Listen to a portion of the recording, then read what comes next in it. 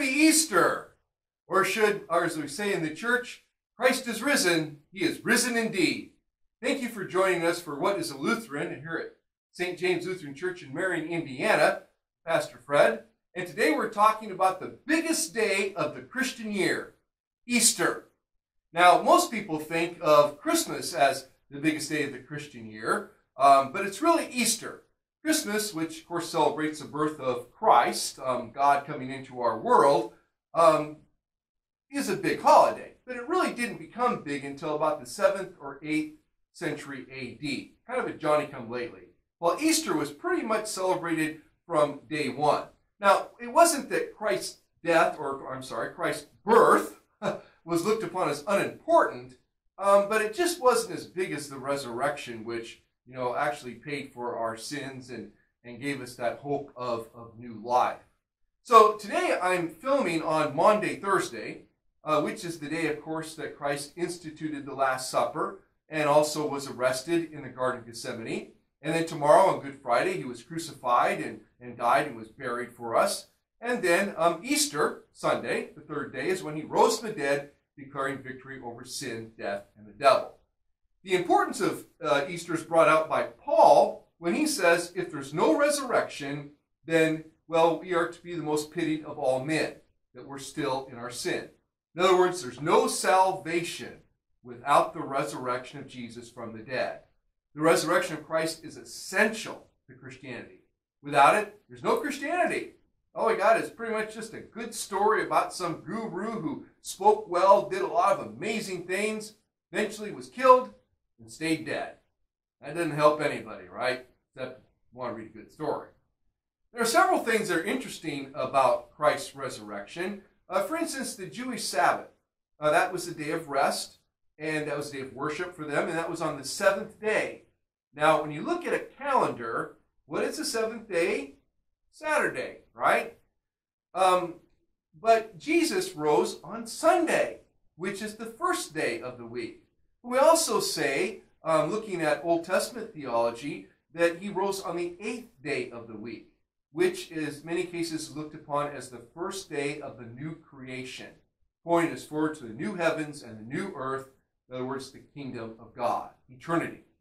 The 8th day plays an important role in Scripture, and we brought that out in some of our liturgical practices, in particular our baptismal fonts. Freestanding baptismal fonts generally have 8 sides to them, pointing forward to that person's being baptized in the death and resurrection of Christ and into that future glory. It's also in large part why Christians chose to worship on Sunday instead of staying with the Jewish Sabbath on Saturday. Everything was new in Christ. So they started worshiping on Sunday. Now, that's not a requirement that we worship on Sunday or anything like that. It's just what they started doing, and we've continued it as tradition. The most important thing to remember about the resurrection is that it's a bodily resurrection, a physical resurrection. It wasn't just some spiritual resurrection. Jesus made a point of showing his disciples he was not just a ghost. He allowed them to touch him.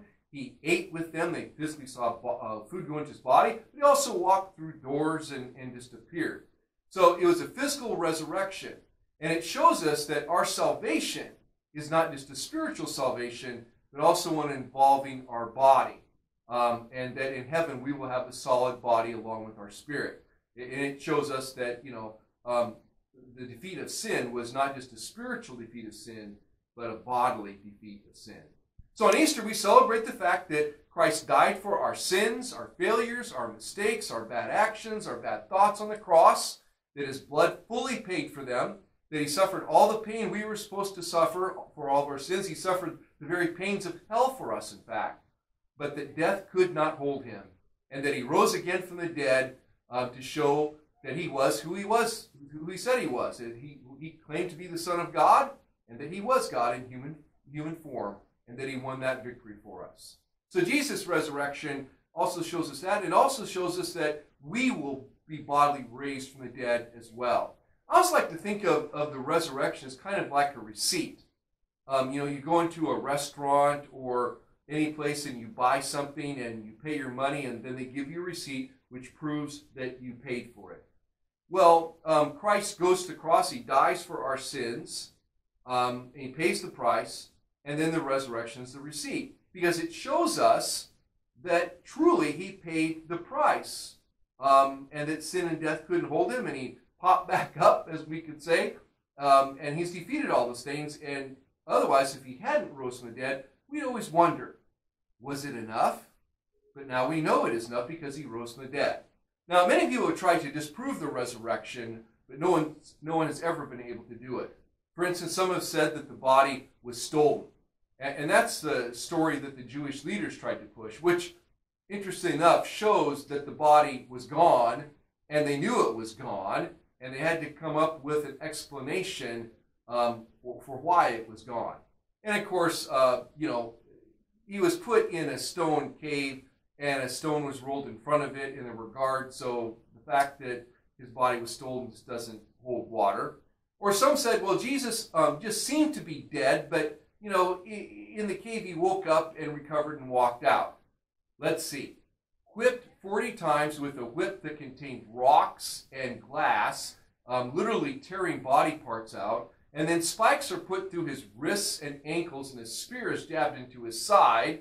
Then he's laid in a cave with the stone in front. Somehow he gets up, removes a heavy stone, gets past the soldiers, and checks himself into the ICU at a hospital. No, actually, there's no hospital, no ICU. Plus, all that other stuff doesn't add up either. So, no, it doesn't work. And not only that, but the disciples, after this resurrection, go and preach about him for the rest of their lives. And they did that because, number one, after his resurrection, he appeared to them several times for 40 days. And then, according to Paul, he appears to 500 people at once. So the evidence for the resurrection is pretty solid, I think we'd have to say, right? So this coming Sunday, we're having a big celebration at church, including we're going to have the choir sing. The color for Sunday will be white, pointing to the forgiveness and the purity of our purity that we have through Christ's death and resurrection. We'll also have Easter lilies there, which I can smell from across the room. It's where we're storing them right now. And Easter lilies represent the resurrection. Also, they represent purity. And so we'll be having those. And we'll have the Alleluias back. We took out all the Alleluias for Lent. Somber time, no Alleluias. Now the Alleluias will be back. And also the Gloria in Excelsis as we praise God. So we're looking forward to that. And for all of you who gave up something for Lent, well, it's time you can start doing it again, particularly if you gave up coffee, which I didn't, and I hope some of you didn't either. So come and join us at 8:30 for our traditional service, or 10:45 for our contemporary blended service. We'll also be having breakfast starting at 9 a.m. in our gym, and followed by an Easter egg hunt for the kids. Lots of fun and lots of rejoicing. So Easter's it. Everything rides on it. Christ is risen. He is risen indeed. Peace out.